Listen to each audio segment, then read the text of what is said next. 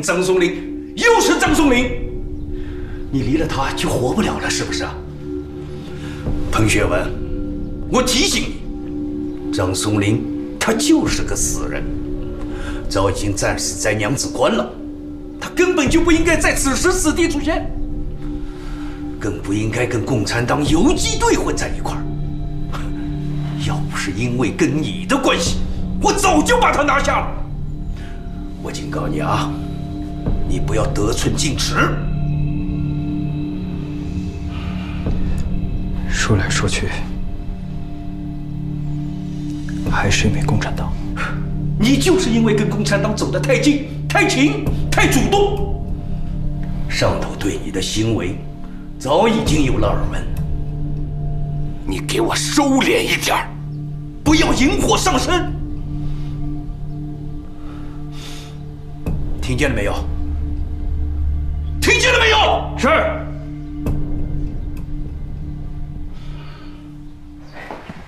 哎，回来。副长官到底怎么说的呀？先别顾着喝呢。哎呀，好消息啊！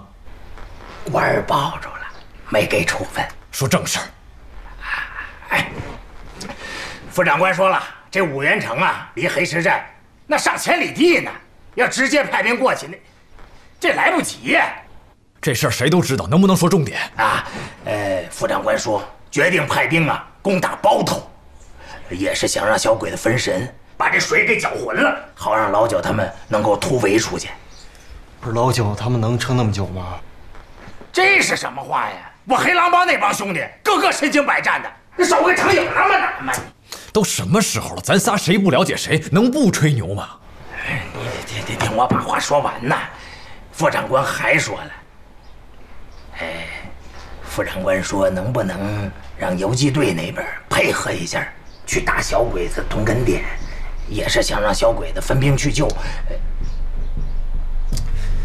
刚才我跟队长联络过了，他跟你们上级的想法是一样的，已经开始行动了。事不宜迟，咱们准备一下吧。 走吧，那就哎，报告，进来。长官，彭站长因任务临时外出，所以让各位出发时不必等他了。这什么人呀？这是招呼都不打一个。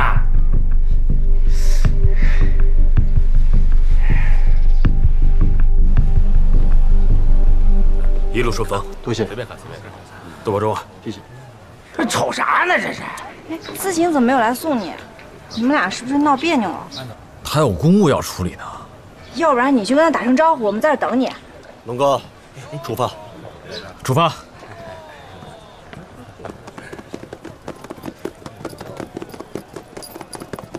拜副座一部的异常调动所赐，韦德王将距离五原城比较近的所有兵马都拉回了归绥和包头两地，龟缩死守。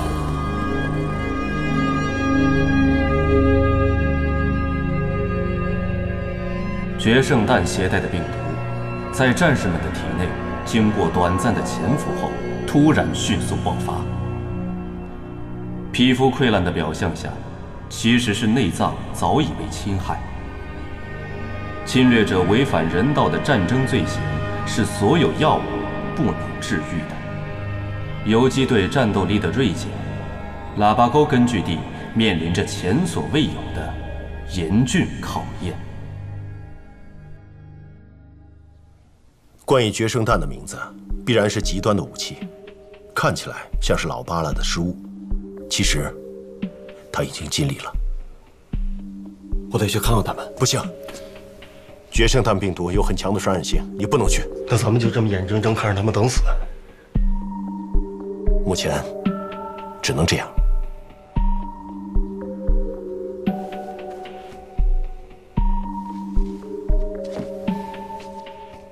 现在黑石寨那边什么情况了？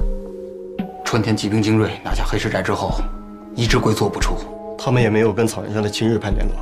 目前没有。能在沙暴天气里面集清军，夺得战机，拿下黑石寨，这个川田国昭不是容易对付的角色。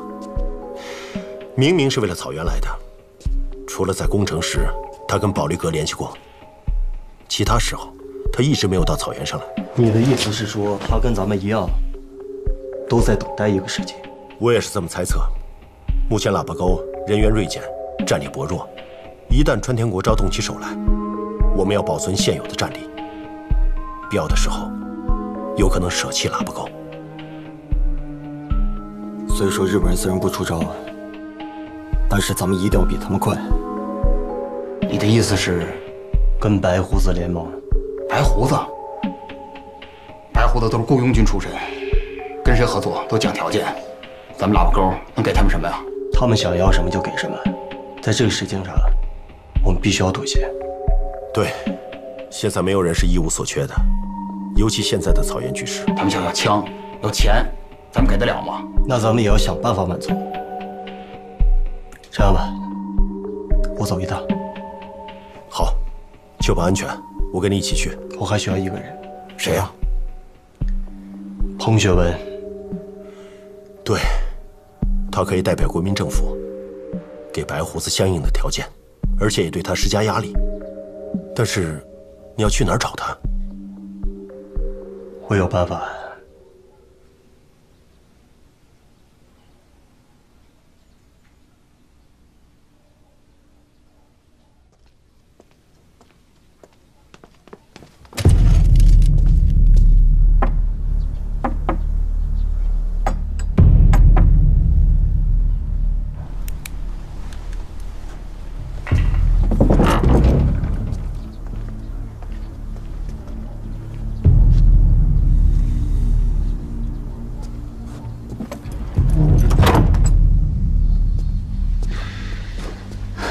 有朱成碧消息了吗？我派人打听过了，朱成碧躲在保利格王府。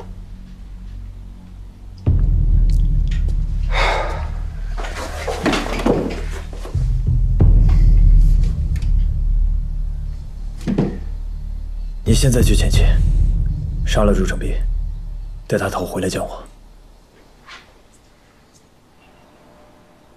愣着干嘛？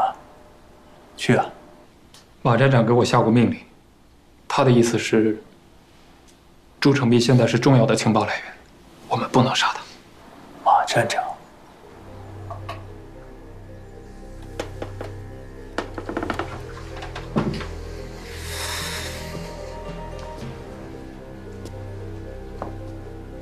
马站长怎么知道我和朱成碧的事儿？说的。彭专员，你听我说，我爹死了，我妹妹死了，谁给他们一个交代？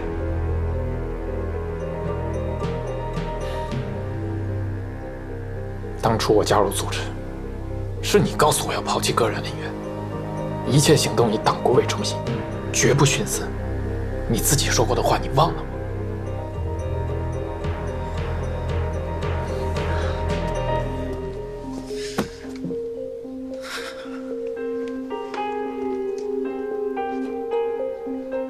马站长给了朱成斌免死金牌，如果我们违抗他的指令，后果会怎样？你应该比我更清楚。免死金牌，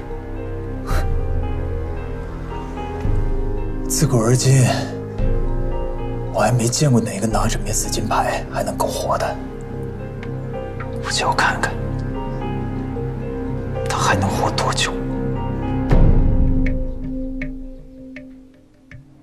姓朱的，车马店一事，老子还没找你算账，你敢跑到我这儿来，我看你是想死！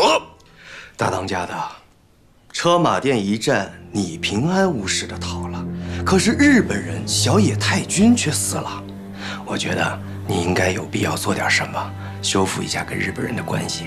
少在这儿跟我提日本人，是你们不仗义在先，骗我说有黄金，害得老子折了那么多弟兄，修复关系，少给我来这套！你管日本人叫太君，那是你的事儿，老子只做买卖，值钱，值钱！好，那我就跟你聊买卖。先看看这个，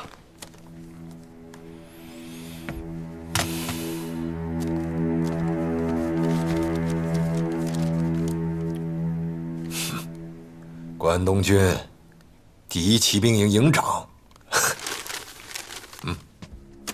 大当家，有了这个，就等于有了源源不断的军饷、枪支和物资，这可是一桩好买卖呀！好个屁！关东军山高皇帝远，远水解不了近渴，他的爪子还能伸到我这儿来？先别急嘛，等我慢慢给你分析分析。在这草原上，想安身立足，靠的是什么？拐子、镰子，这还用说吗？没错。可是就凭大当家这些人马，能对付得了黑胡子和红胡子吗？还有，你帮日本人抢劫决胜弹，这国民政府能轻易饶了你吗？啊？有话直说，别跟我拐弯抹角的。想让我干什么？拉拢白胡子。老子跟那老伊万没交情，可是你跟安德烈有交情啊。这安德烈一直对老伊万和小利昂父子心怀不满，但是却无力反抗。如果你能助安德烈干掉老伊万，让白胡子骑兵为你所用，敢问，在这草原上，谁能对付得了你？那个时候，日本人都会忌惮你3分的。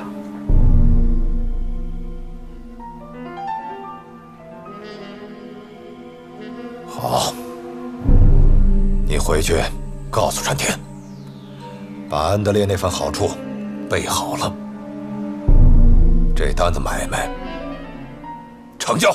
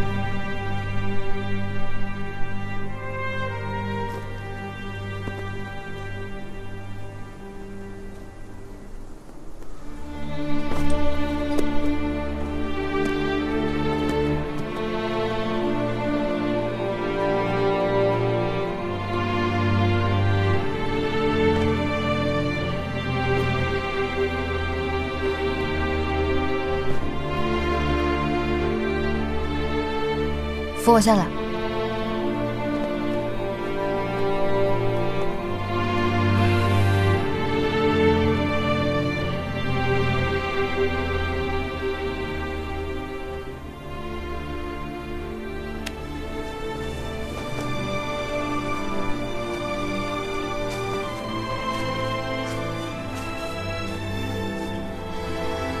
你怎么回来了？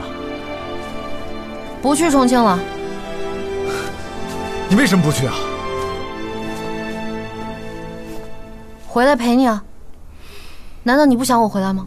这么大的事儿，你说不去就不去啊？我在五原大会那会儿，每天交际应酬，想见你一面都难。我这要是去了重庆，那不就是永远都见不到你了吗？思琴，都什么时候了，能别小孩子气吗？你要是不去重庆，你耽误了大事，你担得起责任吗？哼！你还笑？都什么时候了还笑？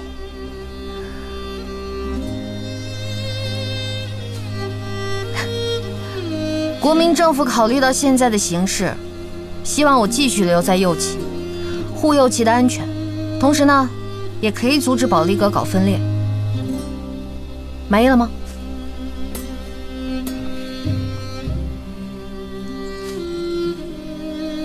对不起啊。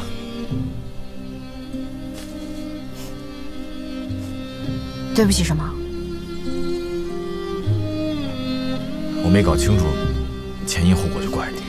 你想让我去重庆，不就是想让我远离战争？你觉得重庆国民政府可以保护我的安全吗？赵天龙，你看着我。我问你，没有你在，你觉得我会开心吗？从那大幕结束的那一天起，我就认定了你这辈子是我的男人。我不需要其他人保护，我只需要你。你在哪儿，哪儿就是我的家。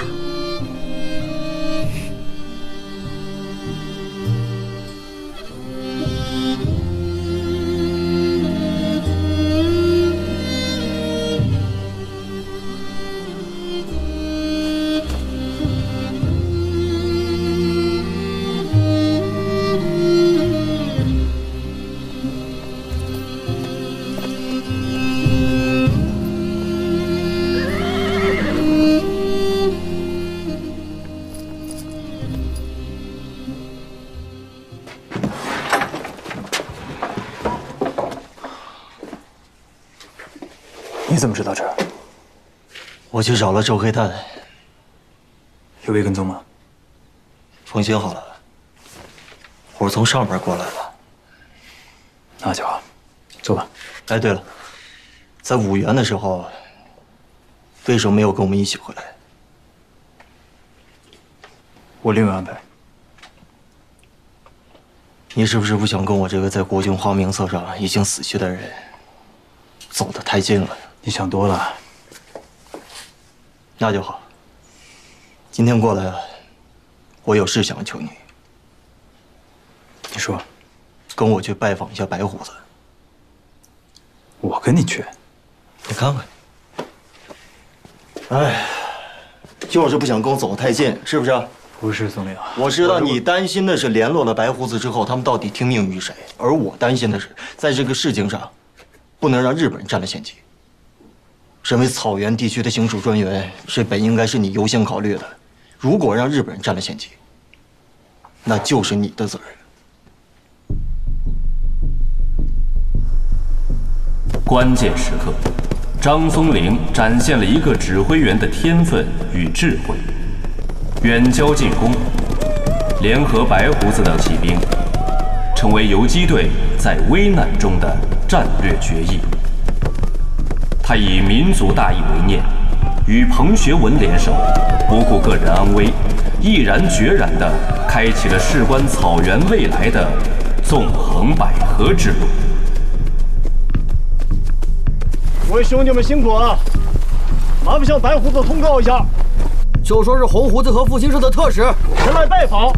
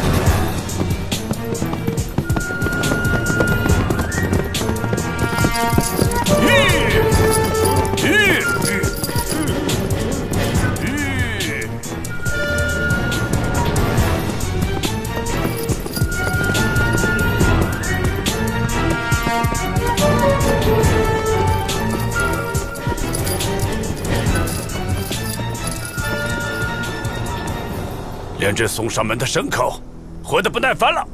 别误会，久仰白胡子大名，所以今日特意过来拜访一下。把他们绑起来！哎，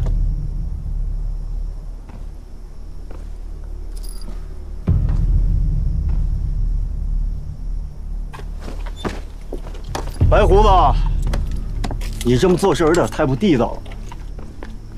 我们大老远过来拜山，你们连个说话的机会都不想给他。是啊，又不是在战场上，为什么不能坐下来说呢？我们有很重要的事情想要和诸位商议。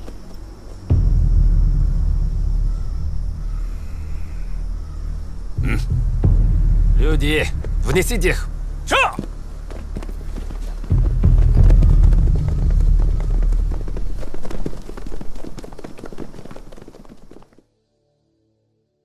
来，为你们俩今天的勇气干杯！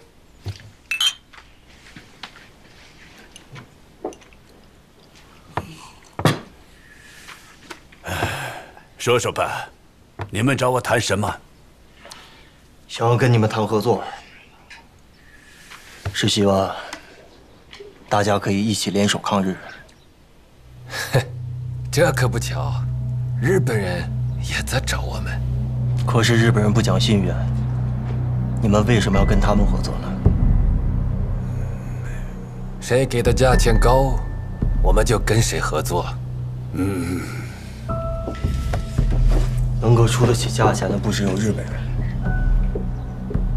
还有国民政府。国民政府？对，这位是国民政府特地派过来跟你们联系的特使。如果你们有什么要求，我们都可以尽量满足你们。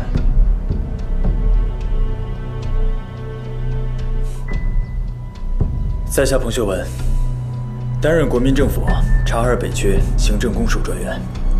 啊，我早就听人说了，黑胡子那儿来了一个了不起的人物，帮黑胡子打下了黑石寨。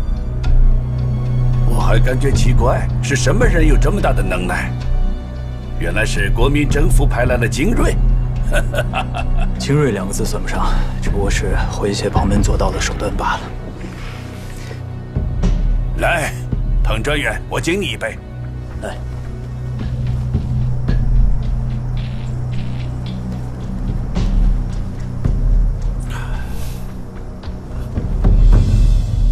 彭专员，我听说在南方的战场上，贵国军队的表现不太好，接连打了败仗。国民革命军是失败了几次，但我相信这些挫折都是暂时的。日本人残暴不仁，定会受到国际社会的唾弃。那你的意思是，光靠自己，你们中国军队打不败日本人？国民政府连吃几场败仗，主要是在战争前没有准备充足。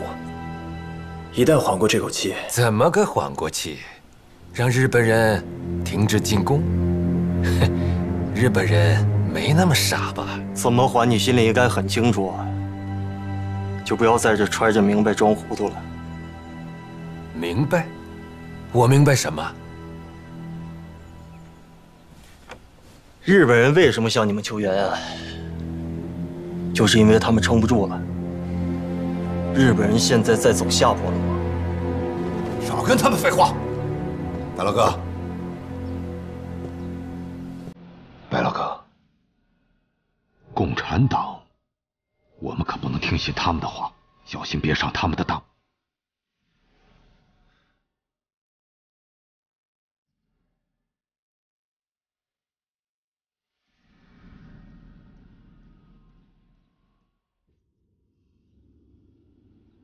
张松龄，有手，这是我的地盘，谁也别乱来。谁敢动？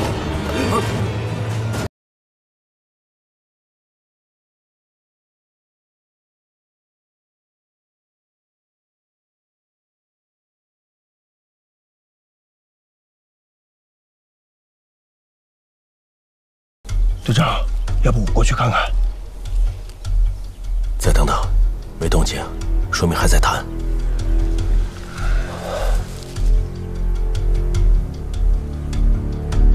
白老哥，白老哥，他们在耍你，好坐收渔利呀！江葫芦，你就别再挑唆了。江葫芦说的对，日本人兵强马壮，中国人根本没有胜算。张兄弟，我知道你心里有恨，可是要想报仇，就先得把仇恨放下。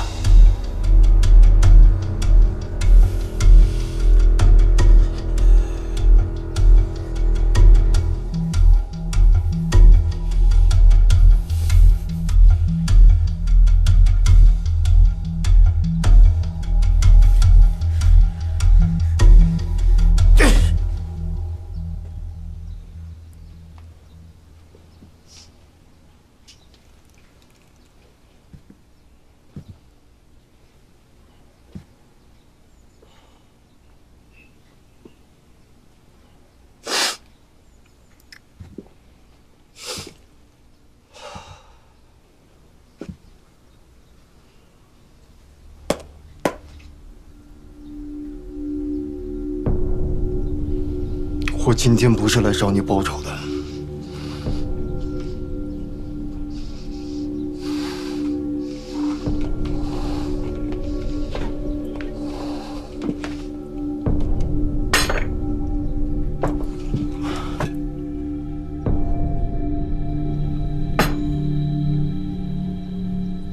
白胡子，草原上的待客之道你应该很清楚啊。如果今天我在这儿出了什么意外，恐怕你得罪的不只是黑胡子和红胡子两家。Команда, не слушайте его. Молчи! Здесь я команда. Все опустите оружие, выйдите!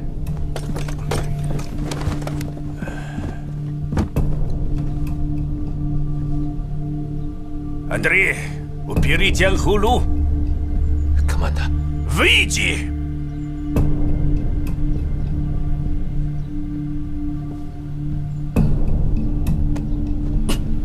出去！小子，你给我听清楚了，你要是想去见你爹娘，告诉我一声，老子随时送你去。走。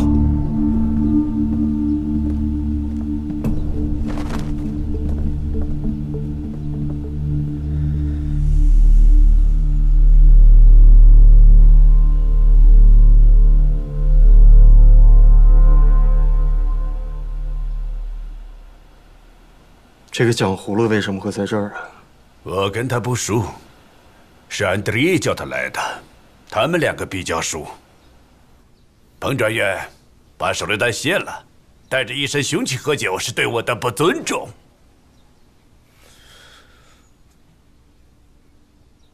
要不是你拦着老子，我非一枪崩了他不可。行了，消消气吧。手没事吧？没事。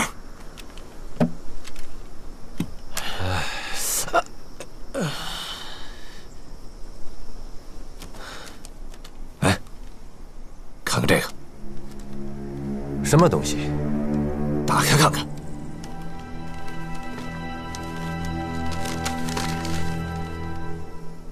这是委任状，你要是同意合作，日本人就委任你为最精锐的骑兵主力，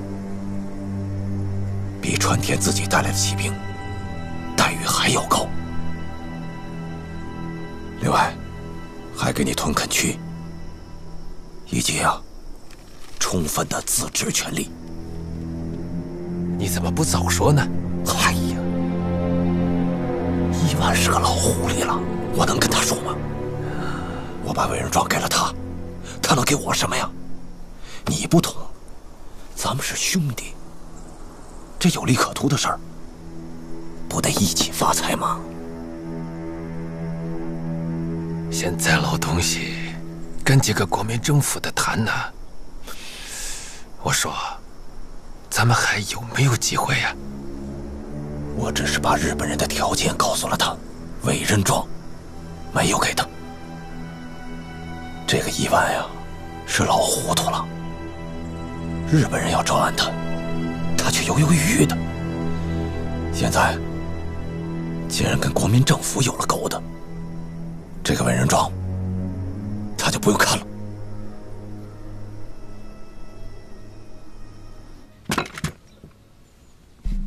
Входи! Забери это! 我们不能只看眼前。虽然说小日本现在打下了大半个中国，但是他们的兵力却分散到如此程度。光是一个黑胡子和红胡子，180号人就能打下一座县城。但是我跟你说，中国可不止一个黑胡子和一个红胡子。日后你会发现，在小日本的背后，会出现很多个这样的队伍。而且我们中国地大物博，人民痛恨暴政。我们人多、兵多、东西多，所以可挖掘的战争潜力更大。就像你们祖国，曾经也被拿破仑攻到了首都城下，可是最后呢？最后胜利的还是你们俄罗斯民族。我们俄罗斯是个不被外地征服的民族，同样，我们中国也永远都不会屈服。这个老混蛋，无论是岁数还是能力，他早就当不了这个大统领了。对呀，他不行，你上啊！以你安德烈的能力，不能总是一辈子当老二吧？哎，你听哥哥一句话，你要想上位称王，办事就不能犹犹豫豫的。谁要是挡了你的财路，碍了你的事儿，你就……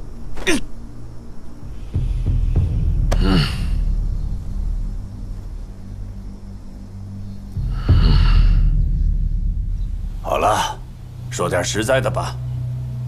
日本人答应我，在察哈尔北部让块地盘给我，让我带领兄弟们在那儿成立屯垦区，实行完全自治。你们国民政府能给我什么呢？白胡子，你不能用日本人给你开的空头支票抬高自己的价码。没有你这么做生意的。那你说我该怎么做？首先，这做生意讲究的是互惠互利。如果你同意招安，我们给你你想要的东西。至于细节的部分，我觉得咱们可以再商量。只要大家都有诚意，没有做不成的买卖。你可真像个生意人呐！我本来就是个生意人，要不是小鬼子过来捣乱，我这天天在家数钱了。来，生意人，我敬你一杯。我敬您。Великий командир. Великий командир. Что-то случилось снаружи. Что случилось?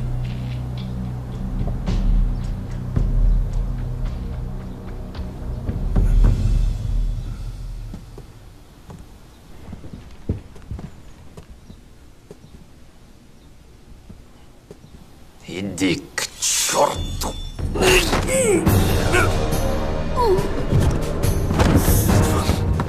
别动！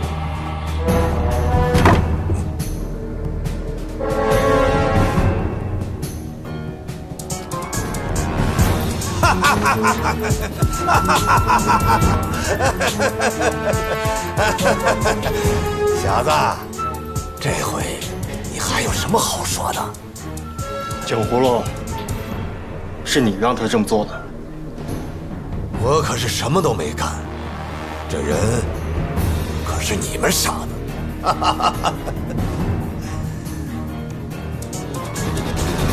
来人呐！白胡子被人刺杀了，快来人！来人呐！出状况了。队长，你看那边。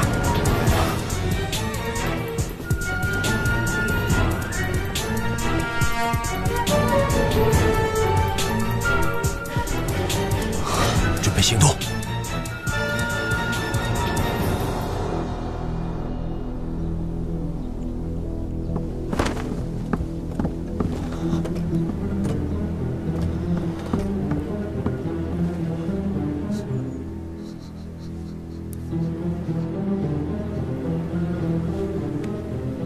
Леон, они убили команду.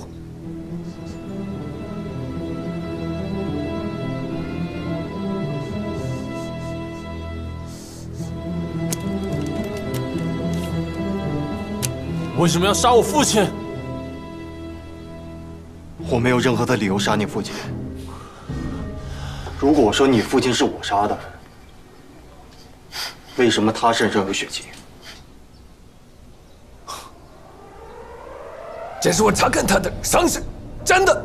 对，我可以作证，我手上的伤就是他干的。可都是玩刀出身的，喷溅的血迹跟沾上的血液，你能看出来吧？ Не говори с ними чепухи！ 拦出去，杀了 ！Stop！ 你们还有什么证据可以证明没有杀我父亲？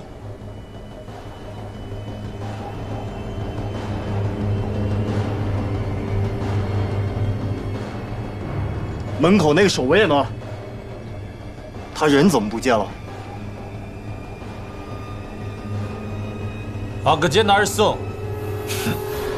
Найди его ко мне!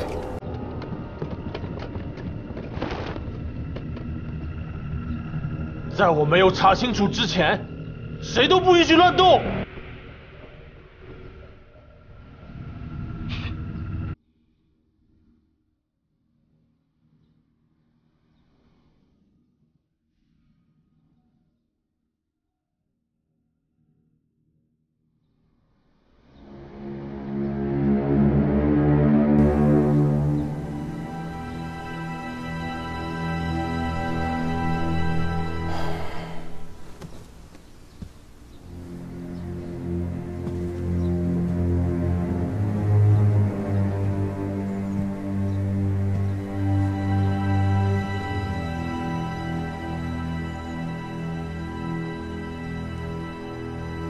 Леон, мы осмотрели наш сон, но не смогли его найти.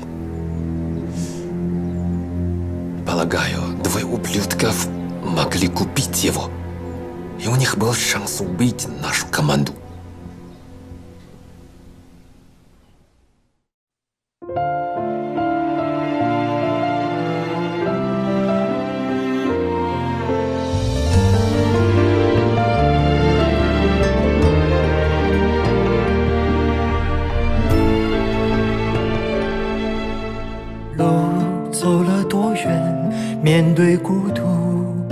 也绝不回头，那一段旅途也会成为光辉的岁月。等破晓时分，耀眼的光来穿透黑夜。无论前路多崎岖，也走得坚决。痛，刻骨的痛，布满全身。 煎熬过才懂学，就算再流，涌出伤口，也感到光荣。心藏着感恩，渴望融化所有的冰冷。为了灿烂的明天，不惧逆境生存。哪怕狂风猛烈，哪怕满身伤痕。 迎着烈焰，继续狂奔，直到鲜血沸腾。最后的爱也黎明前，也越奋不顾身。望着烽烟的尽处，谁还会在乎？